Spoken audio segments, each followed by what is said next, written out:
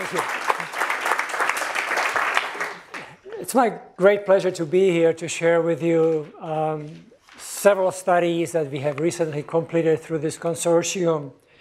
As Sally indicated, the focus of my work is relatively broad, not only energy, but also environmental and safety aspects of transportation. The outline of what I'll try to cover is on this slide. There are three main sections of my presentation. The first one will deal with the ownership of vehicles, distance driven and fuel consumed. Then I will move to a section on changes in the driver composition in the US. Then some recent data on changes in who buys vehicles in the US. And then I make a little bit of a detour into a fuel economy area. I will be presenting some data that I find very fascinating, especially one slide that shows fuel economy going back to 1923. We have some data, annual data on what we have actually achieved on the road for the last 85 or 90 years.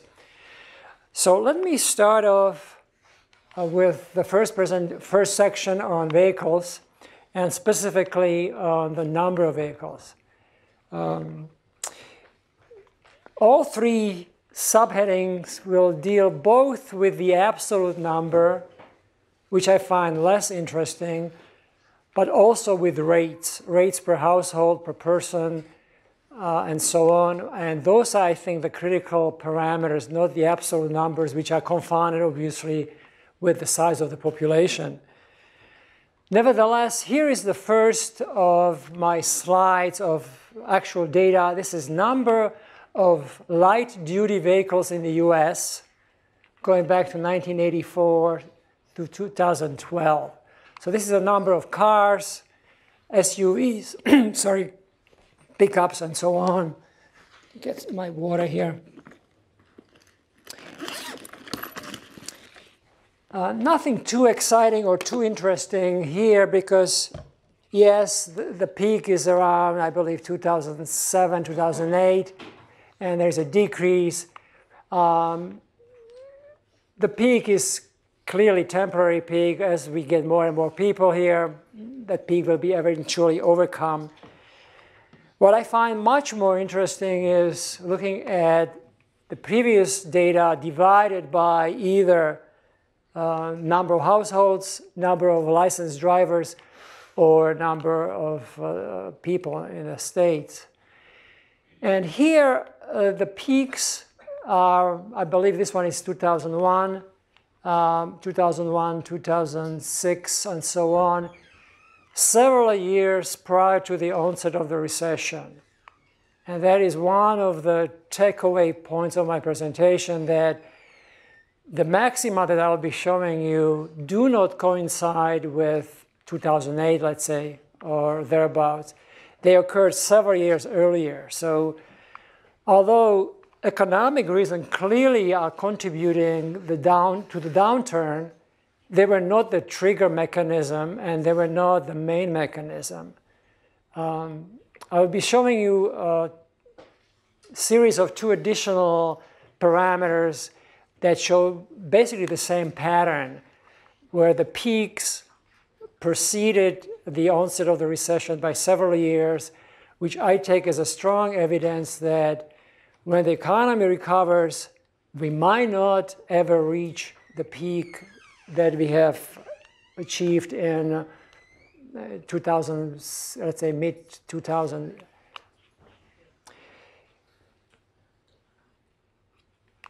This slide shows the number of households in the US without a light-duty vehicle.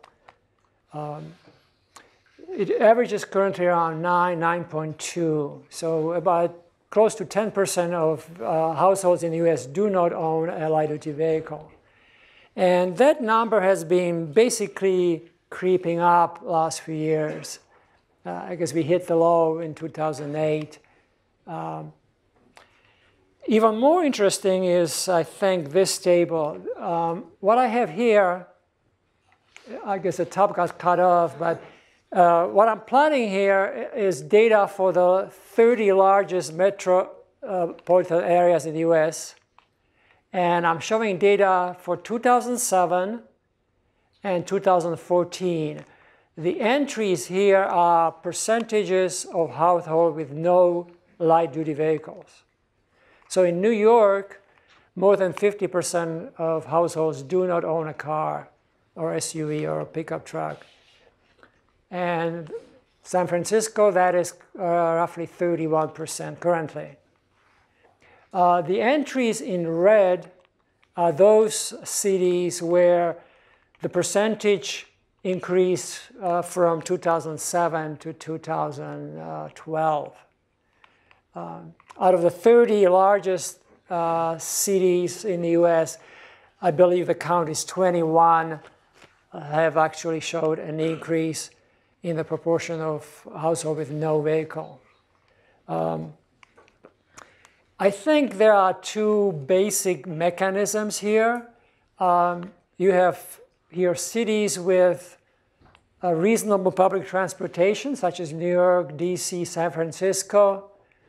You have here also cities with economic problems, such as Cleveland, Detroit, and so on, where the increase is unlikely to due to things that I will put my money on for most of the other cities, namely increased telecommuting, increased use of public transportation, and changing age composition of drivers, which I'll get into.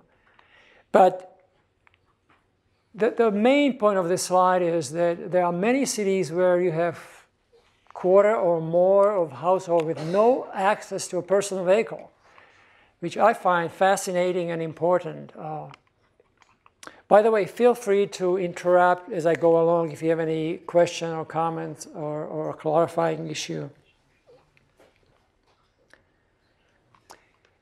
The second set of slides is analogous to the first. I'm going to be showing you the overall distance driven in the US since 1984, and then the corresponding rates. So this is the overall VMT, but not for all vehicles. This is our partialing out light-duty vehicles out of the total fleet. And I believe the peak was around 2006. I have kind of a strange angle on this. I guess I can see it here. And there's been a decrease and now a slight increase. Again, I don't put much weight on this graph, but it is the fundamental data for this graph. So here I have four charts of rates of distance driven per household, per licensed driver, per vehicle, and per person. And all four of these rates peaked in 2004. Again, several years, 4 years or so prior to the onset of the recession. I kind of let you think about this for 20 seconds. Going back to my earlier argument, given that these peaks or maxima preceded the onset of recession, one cannot ascribe the decrease that we are observing to economic factors only. Again, they are part of the reason, but they are not the trigger mechanism, and there are other things going into the reasons why we do see a decrease in these rates. And therefore, the chances of these peaks being permanent are better. The per-registered vehicle was the one I was intrigued by. It really looks pretty constant after the growth. Do you see that being relatively constant in the next half century? Half century is a very, very long time. Yeah, yeah. Or should I not ask this? No, I think it's a very fair question. I just have difficulty sometimes imagining what would be 5 years from now as opposed to 50. Yeah. Because that says that the other factors are the driving factors, and each vehicle is driven about 12,000 miles. Yes. You are right that this is the flattest of the curves, which is one of your points. Whether we have reached some kind of asymptotic level, I think it's too early to tell. There are so many potential game-changing events happening right now in transportation that it's difficult.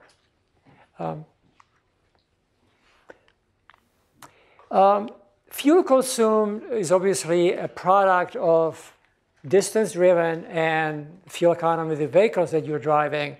And I'll be showing you again a pair of slides. First, the total fuel consumed in the US for light-duty vehicles only, going back to 1984, and 2012 is the latest year we have data for. And the peak was indeed around 2004, if I have it right. Again, more interesting are the rates. So we are looking at the top curve is fuel consumed in terms of gallons per year, peaking in 2004, and relatively huge drop got cut off by something on the order of 1,250 to about 1,025 currently of gallons. Similar drops for the other three parameters. Again, peaks preceding the onset of recession by several years.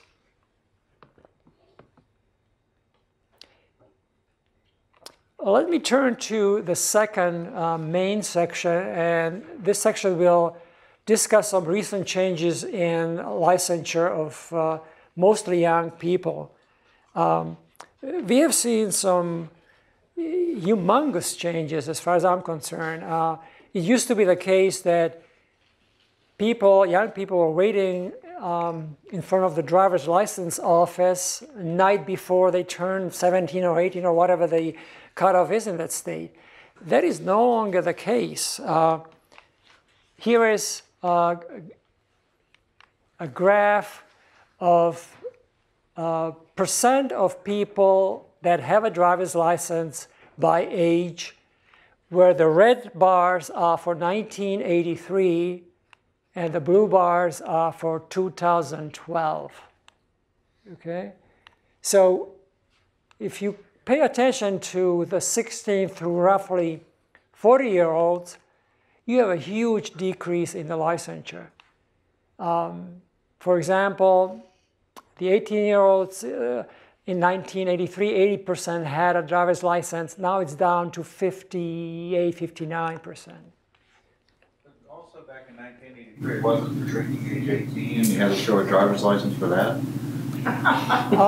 That would not explain the drop here. Also, the graduate licensing changes would not explain why the peak is not why the drop is not confounded to the teenage years. It seems to be extending way past those years. The flip side of it is, this is our contribution. This part has been known before, that older people are more likely to try to retain their mobility. They try to hold on to their driver's licenses.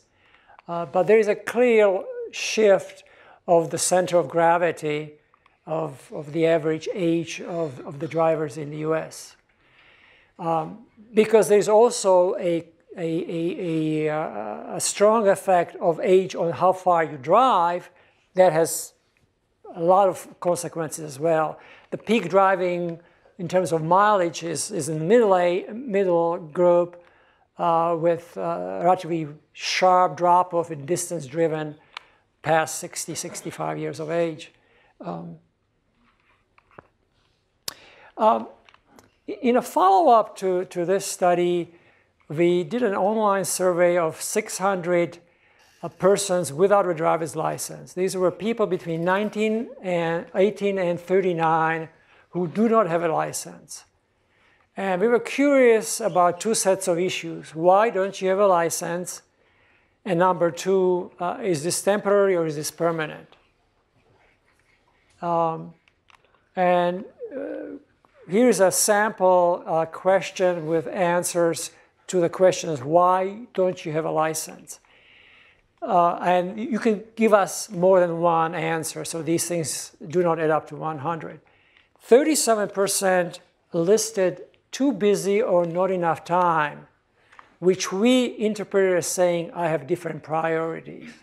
It's not that I don't have time for something else, but it is not on my radar, or it's not that important for me to bother doing it.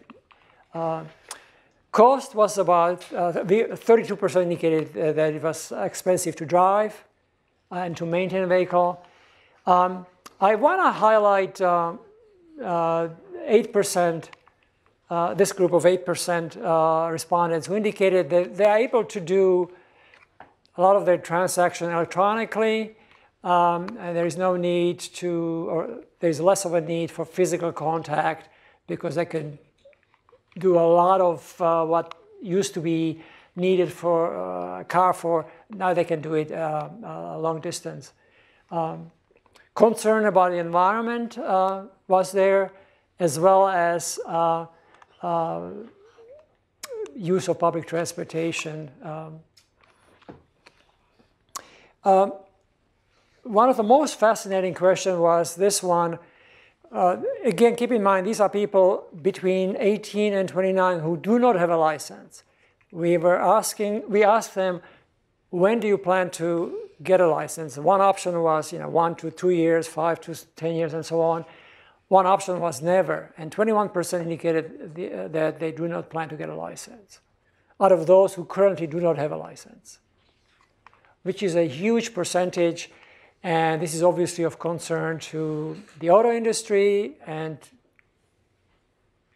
I would say when you check, a lot of people say, I don't plan to do it in the next 5 years, but I probably will have it by 5. One of the options, this is based on answer which was labeled never. So there were options 1 to 2 years, 2 to 5, or never. On the bottom it says never. So this is those people who checked never. Now, they obviously can change their mind, but Ken? Do you have any sense of how much of those temporal changes you showed us earlier are a result of these demographic changes?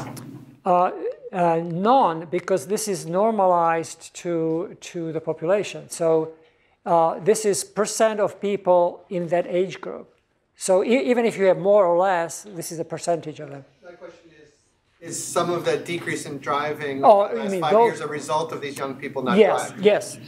I thought you were referring to this. Yes, clearly that is part of it. We have not quantified it yet. As I indicated, the average distance driven peaks in the 40s roughly. And if you have fewer of them or more of them, they will clearly affect the distances driven. As well as the rates.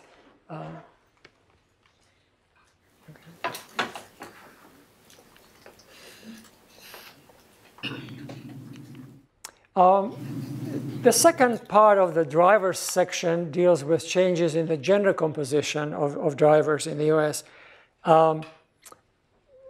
For many, many years, there were more male drivers than female drivers in terms of who had a driver's license. The graph here plots it back to 1963, and on the vertical axis I have percent of either percent males of the total population of persons with a driver's license. In 1963 it was about 61%. Right now it's less than 50. So we have currently more female drivers in the US than male drivers.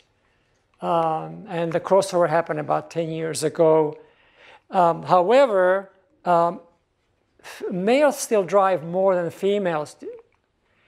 Less so, the difference is less pronounced now than it was 40, 50 years ago. But nevertheless, they drive about 50% more. So if you take into account both the number of drivers and how far they drive, and you pose the question, how many people are on the road, who are males, who are females, the answer is, right now, about 57% of people on the road are males. Even so, they are a minority, they drive more, so they are more likely on the road. So on average, the person you will encounter is more likely on the road, is more likely a male than a female. This is of relevance to lots of things, including safety.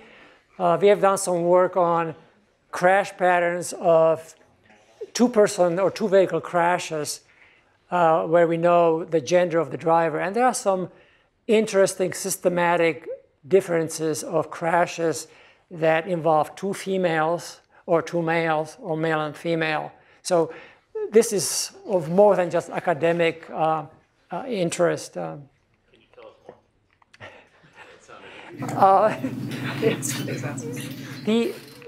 more? The bottom line of that study is that female-to-female crashes are overrepresented, and male-to-male crashes are underrepresented based on the exposure and expected percentage, as if males were able better to predict what another driver will do if he's a male, and females being less able to predict what other female will do.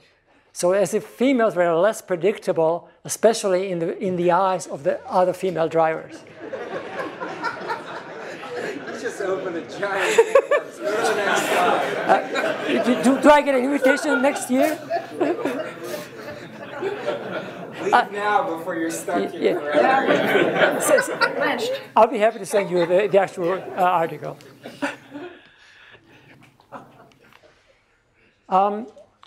The third main section deals with changes in the composition of who's buying vehicles. As we all know, all car manufacturers are trying to focus on the 20-year-olds, 30-year-olds, and even some big-name companies are trying to shed the image of selling to the grandfather. Nevertheless, if you look at the vehicles sold per registered driver, this is not per person, this is per registered, per person with a driver's license. The lowest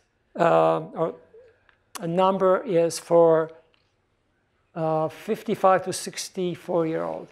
For every roughly 15 person of this age group who have a driver's license, there was one vehicle purchased in a year, versus 221 18 to 24-year-olds. So it takes about, whatever this ratio is, 8 to 1, more than that. Clearly the peak is not where the focus of marketing is. Even so, this is relatively flat from 35 to 70. If you look at changes in the peak for the last 4 years for which we have the data, this is normalized to the location of the minimum. And as I showed you earlier, currently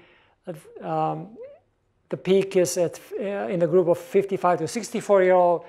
4 years ago, it was in the group 35 to 44. So there is a shift towards older buyers in the course of only 4 years. So I guess Oldsmobile got rid of their vehicles a little bit too early. Okay. Is that new vehicles only, or is it? Good point. This is new vehicles only, yeah. And the data I showed earlier on ownership, new vehicles only also, I should have emphasized that. How much of an effect do you think this, or how much do you think this is because of the recession? Because the recession has probably hit the younger, kids coming out of college more than it has people who've been well established for a long time. I think that's part of it, but I don't think it explains the magnitude of the difference. Now, if you're talking about the shift for the last few years, yes. But the original peak was roughly in the middle of your productive years. If anybody had money, it would be these people. So if the earlier peak was in a younger group than it was, I would be more inclined to agree with you. But even the 2007 peak wasn't among students. This was already among people presumably fully employed.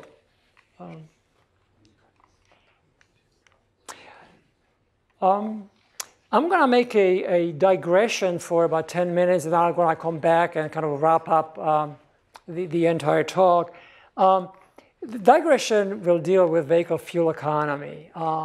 It plays its role in many other parts of what I discussed, but it's also kind of a standalone item, and so I would like to show you some recent data. First, I will be talking about some long-term trends in fuel economy, and then I'll be describing briefly our monthly monitoring that we are doing since 2007. And then compare our current performance with the CAFE regulations. Look at emissions, which are a product of how far we drive and what we drive. And then look at some overall societal benefit estimates that we have generated recently. So let me turn to the long and short-term trends. This is a slide that I show to everybody who wants to see it because I'm very proud of it, because it contains data going back to 1923. And we got it from various sources, various federal sources that provide estimates about fuel consumed in one source and distance driven in another source. And we calculated the average fuel economy of vehicles on the road. So this is not the EPA sticker value or CAFE value. This is the actual effective fuel economy, which was for all vehicles, which is the black line, was 14.0 in 1923. And in 1973, that dropped down to 11 something. So the fuel economy actually decreased from 1923 until the first oil crisis in 1973. Then it increased sharply until about 1992, 3, and then the increases were more moderate. So this is the actual on-road fuel economy. The green curve is for cars only. Light blue is pickups and so on. It is not the case that the manufacturers were purposely producing vehicles with poor mileage, going back. But it is the reason is that gas was cheap, and so the focus was on power and acceleration, and fuel economy wasn't on anybody's radar. Since October of 2007, we have been monitoring the EPA-rated fuel economy. So this is a little bit apples and oranges, both because here we are looking at rated fuel economy and we are looking at new vehicles only, while the previous graph is for all vehicles and it's the actual on-road performance. But nevertheless, the relative changes are comparable. So here we have data for the last 7 model years. The last data we just crunched out about a week ago. For September, that value is 25.3 mpg of new vehicles sold that month, compared to 20.1 at the start of the model year 2008. The difference is about 26% in the mpg domain. Not humongous, but relatively large if you look at the long-term horizon. Does that account for the flex fuel vehicle calculation as well as light-duty trucks in there too? The simple answer is yes. Yes.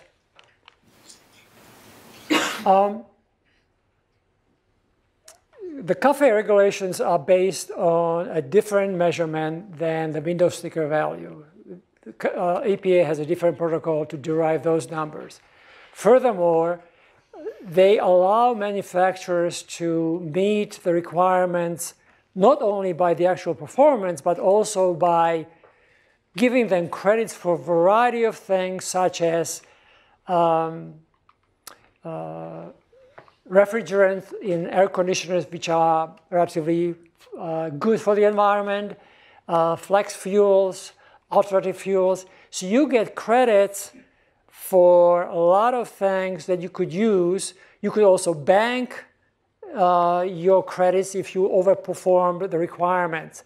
So the EPA recognizes the fact that there will be other ways of achieving the nominal 54.5 in model year 2025 by also providing a second number, which they don't talk much about, but it is on the books, which currently is 46.2. This is the actual CAFE performance without credits.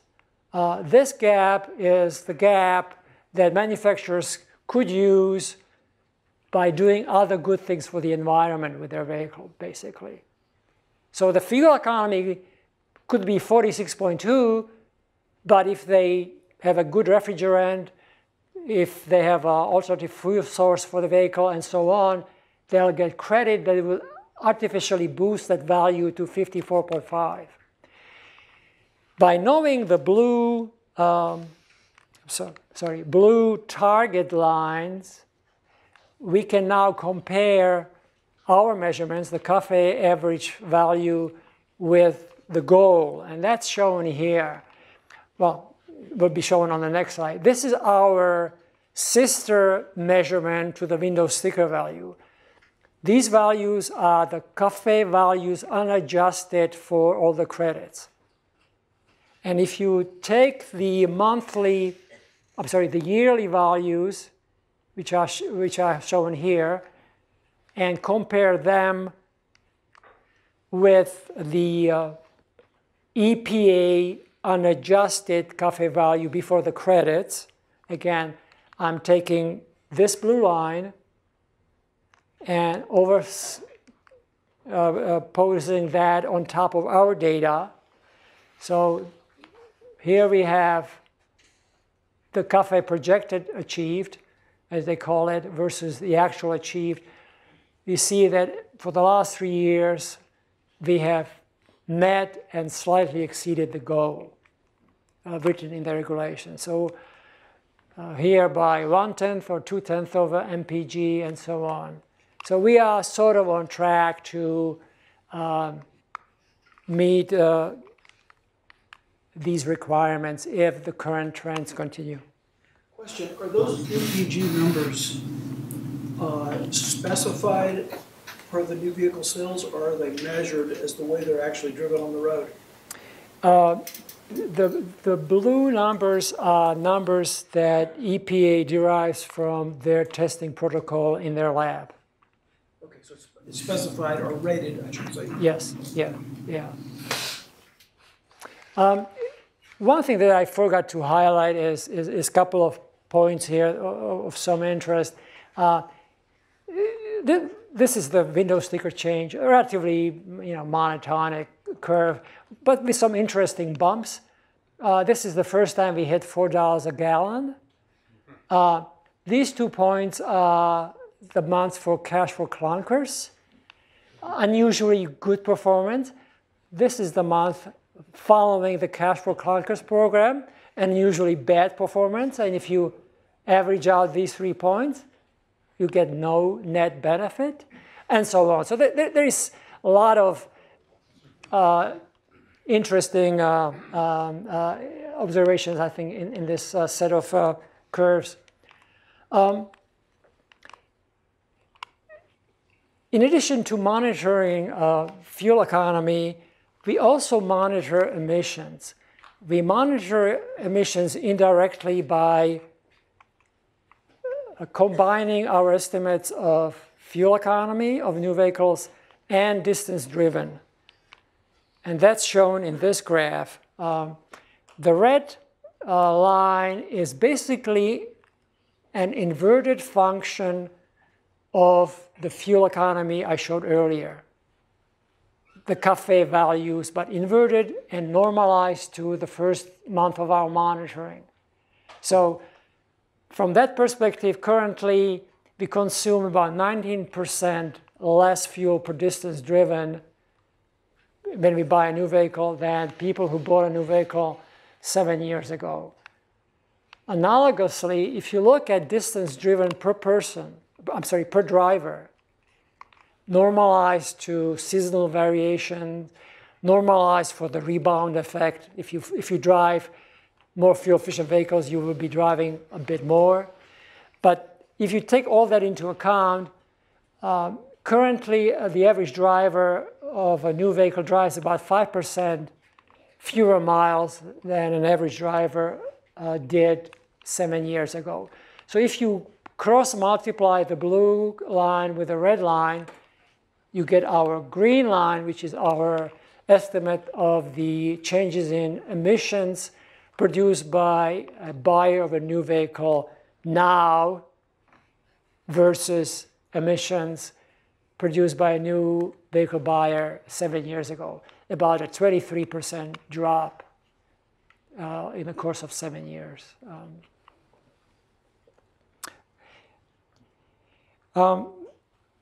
My final subsection presents some quantification of the societal benefit of the changes I showed you in terms of the fuel economy observed.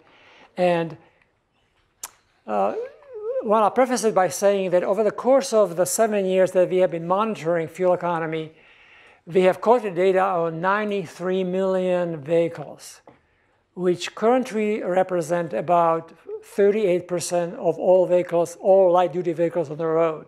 So we have a big chunk of the current fleet in our books. And we were curious, what are the cumulative benefits by the improvements that we have observed in the past 7 years? And the way we did it is that we calculated two fuel consumption curves. The green curve is the actual consumption of all 93 million vehicles that we have monitored since October of 2007 through September of 2014.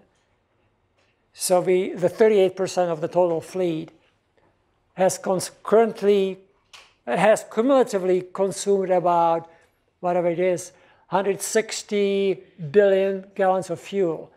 The red line would have been the fuel consumption curve if the fuel economy that was in effect in October of 2007 was frozen. If there were no changes in the fuel economy since then. If all these vehicles purchased each individual month were the same as in 2007. And the cumulative savings correspond to 15 billion gallons of fuel over the course of these 7 years for the 93 million vehicles that we have data on. The 15.1 billion gallons of fuel correspond to 297 billion pounds of CO2. And another way of looking at it is to convert that to the current consumption for all vehicles on the road, including trucks and buses. And the 15.1 billion corresponds to about a month worth of consumption currently in the US. So in the course of 7 years, the improvements that we have achieved saved us about a month of current consumption. Small or big, depending on how you look at it. And the final substantive slide looks at the current savings. So for the last month for which we have data, which is September of this year, all these vehicles, and we took into account the scrappage rate. So all the vehicles that we have monitored, minus the ones that are no longer on the road, have in September saved us about 614 million gallons of fuel, or 12 billion pounds of CO2, or a drop of 6% of the consumption currently. Let me come back now to the original question that I posed. Has motorization in the US peaked? And my answer is that the likely answer is yes, about a decade ago.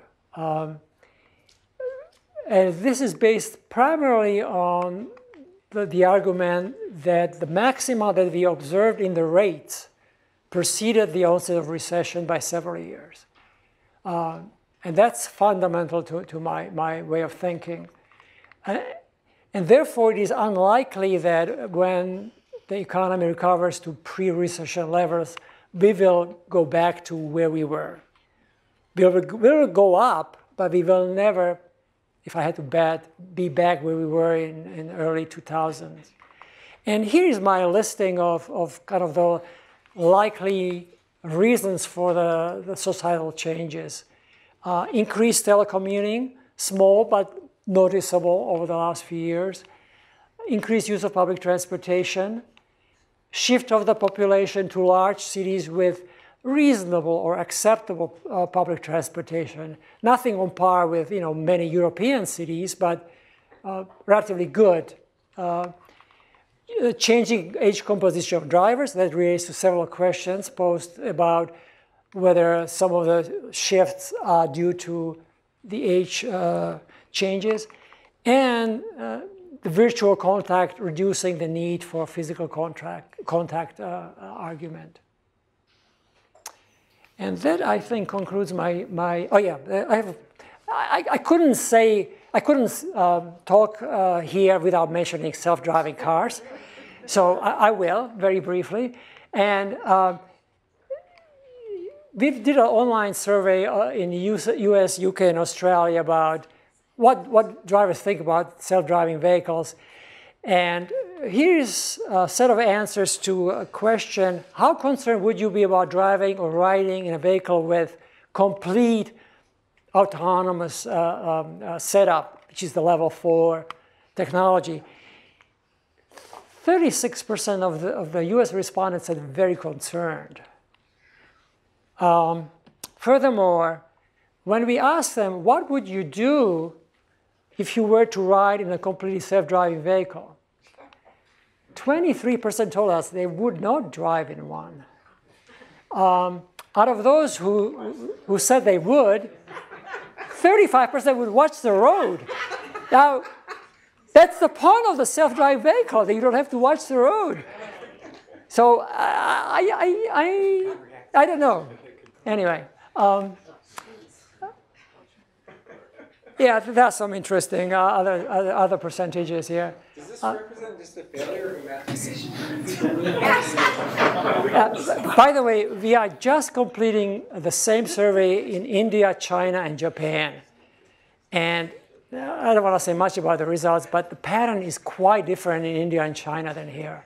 It's just completely different. Japan is more like us.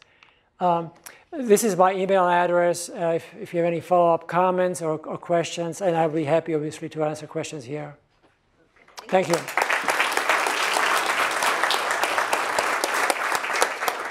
Okay, questions, and let's start with the students. Students, okay, how about you? Yep.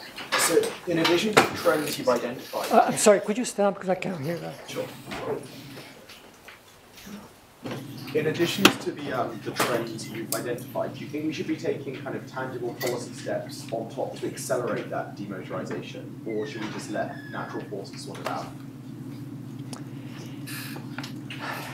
That's a good question.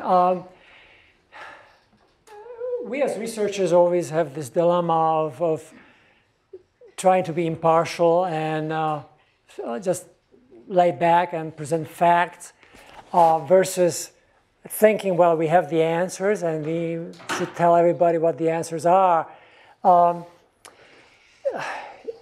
There are lots of other considerations I have not taken into account, such as what are the economic impacts of all these changes? What industries will be suffering? What will be the consequences on unemployment? It's a good question, and I don't have a good answer, unfortunately.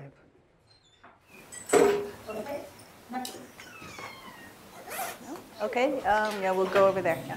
Can you say a few words about the impact of online shopping and whether or not that's increased or reduced the amount of miles driven, the trade-off between heavier duty trucks versus Yeah. Obviously, our focus was or is on light-duty vehicles. So the online shopping, which is among the 8% answers of why you don't have the license, namely that you can do your business online more readily, has clearly reduced travel of light-duty vehicles.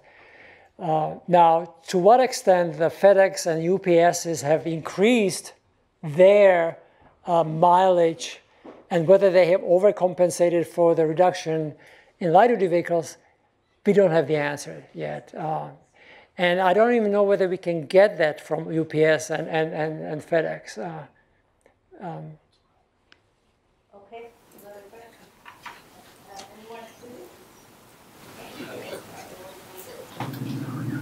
Anyone? I'm wondering if you could speak to the role of commodity prices in driving these trends.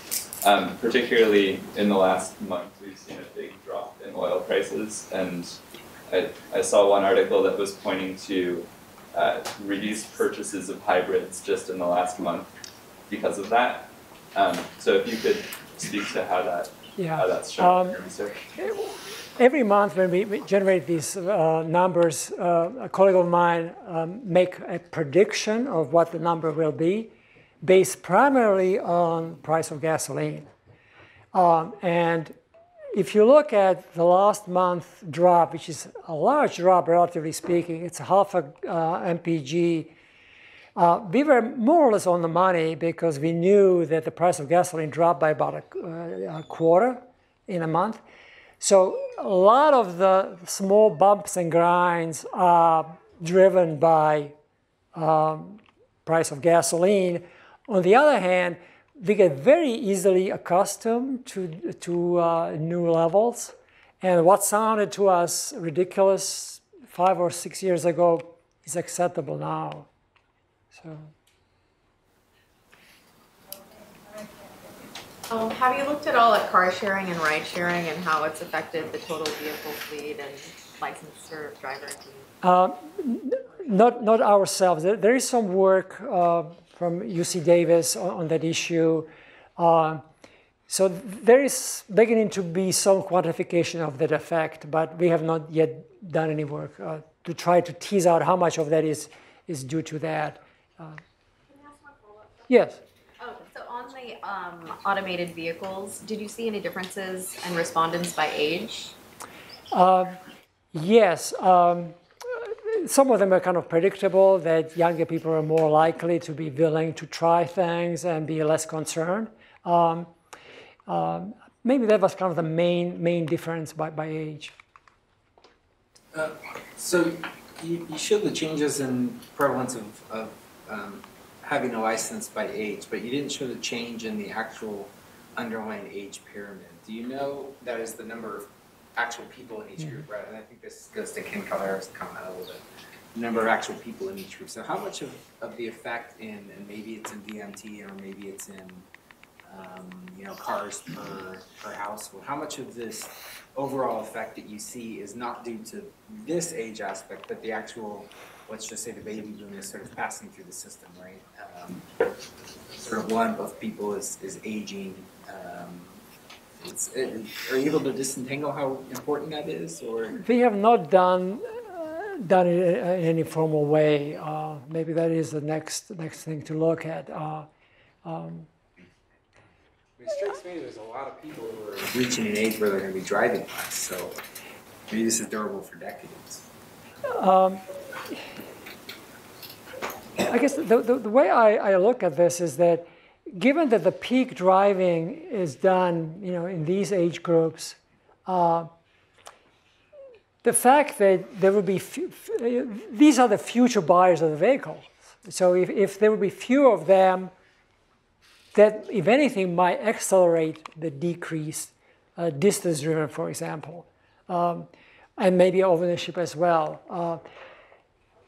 Now that gets partially compensated by this increase here, but older people don't drive as much. But they are more used to having a car now than older people were 30 or 40 years ago. So maybe the pattern of driving that they acquired in middle age might persist more into the old age now than it did before. So maybe we'll see flattening of the distance-driven curve by age, but we don't know yet. Okay, and I think you in the blue shirt, didn't you have a question? Oh, yes, yes. About your study that you proposed, that you've already showed some results. This is about what people would do as they were driving in an autonomous vehicle. I would suggest a possible addition to that, and that is add the question, if the vehicle, as we know, autonomous vehicles have robotic control systems, which can be much more accurate than regular drivers. So add the question, if the vehicle were traveling at 135 miles per hour through traffic, what would you be doing? Biting nails. Initially, Yeah. yes. We did have a question. It was a series of questions. What would you be concerned about the following? One question was, would you be concerned about self-driving vehicles being driven by itself back home? You know, you go to work and you send it back home so that your wife can use it. We also asked question, would you be concerned about whether self-driving vehicles are as good as actual drivers? And a large percentage of respondents were very concerned about the latter question, namely, they are still eager to try it, but they are not that confident that they will be as good as actual drivers. Now, we as drivers, we always think we are better than everybody else. I mean, most people, if you ask them, are you average, above average? Bill, you know, most people say I'm above average, which is obviously impossible. Everybody cannot be above it, but there is obvious. Just a joke. Good point. I put the last two slides in my presentation because I am not confident that the self-driving vehicles will change drastically what I have shown earlier. I think many of the changes will persist whether or not we have self-driving vehicles. And I don't see self-driving vehicles being on the road as soon as many at Google and other places are telling us will be the case. I think there are many, many legal issues. There are many, many moral issues. I think the moral issues are probably more important than the legal issues. None of the system will be foolproof, and the system will have to decide whether you're going to hit a tree or whether you're going to hit the pedestrian. And that is not a decision anybody wants to face. And to rely on a vehicle to make the decision is even worse in mind of many people. So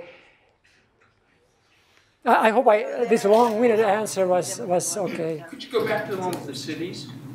Which one? The one with the cities. Okay. On some of your other questions, do you do those by geographies? I mean, the reason I wonder is I'd be really curious. Yes, yeah. The reason I wonder is, at least there seems to be patterns around here that may or may not be representative of a lot of places. I mean, given all the car sharing, well, right here, bicycles, like racing, right? Seeing Google cars on the road all over the place. I don't know how many people have ridden in one.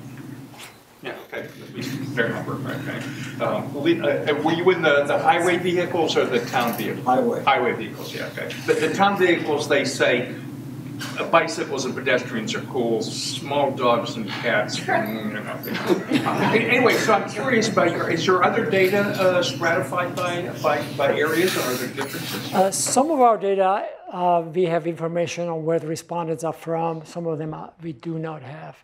I would expect here to not be the same as Los Angeles, for yeah. instance. Now, you're talking about this area, what I find fascinating, if you compare San Francisco with San Jose, now there are probably many good reasons why the numbers are so hugely different. But they are both in California, and so on. So some of the things are the same, but many things are different, obviously. Okay, and Jim, did you have a question? If we go back to that one before about the 83 versus the percentage of drivers, I'm just wondering, yeah. What seems strange about 83, maybe you could explain this, is why the numbers declined. That is almost 98% of the 30-year-olds had a driver's license, but by the time they got 40, they was down to about 91%. I mean, people did get DUIs and lose their license, but it couldn't be that many that are doing this. So it's strange, and I'm wondering if some of the difference is how we collected the data and interpreted it from those early years. I think your point is well taken, and I think but I think small part of this is due to change in methodology. But I can't imagine why we would see these things of such a great magnitude for a relatively large set of age groups. Just to say, there is something about a pulse aging through, because if you look at the 1983, the maximum is at 30 to 34, and now it looks like it's 60 to 64, which is 30 years later. So there is some of it there.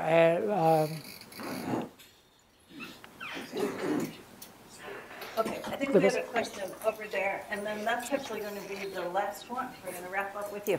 Yeah. So on the autonomous vehicles, because one is something they want to consider, which is the belief is if you have a high penetration of the automated vehicles, that your fuel economy will go up because you won't have as much idling in heavy traffic. But the question that I wondered whether you asked was whether people had concern if the cars were on the road versus riding in it. There's a difference between when you're concerned when you're in the car and you could have some control versus they're out on the road and it's like you don't know when something will go bad and you'll get hit. Well, we had both questions, because we first asked them, how comfortable are you riding a vehicle? And then one of the questions I mentioned earlier, how comfortable would you be sending the car back home unoccupied? And they are more concerned about, obviously, the latter one than the former one. Let's say you go to work and you send the car back home so somebody else can use it. People are concerned with killing other people and being killed, is you're saying? No, other unoccupied cars killing you. It's still you, but you are going to be hit by a car that goes back home. that's the answer.